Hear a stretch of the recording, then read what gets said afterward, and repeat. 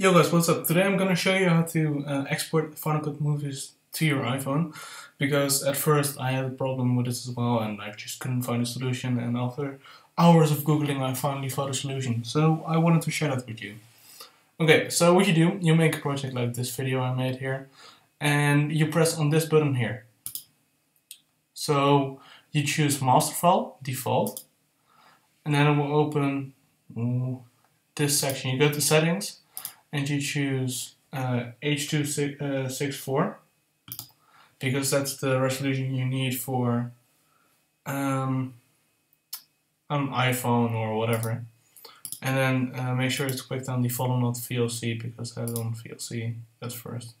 So then you press next and it will export. But I already have it exported on my desktop. Nope, I don't.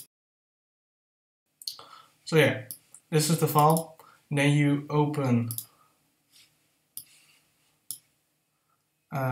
AirDrop on your computer, and then you open it on your iPhone as well.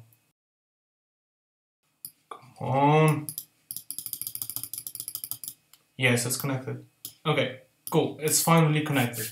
So then you just drag your file to the iPhone, and on your iPhone you can download it and it will show up in your photos. I really hope this is helpful.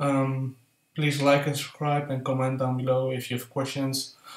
And yeah, see you in the next one. Peace.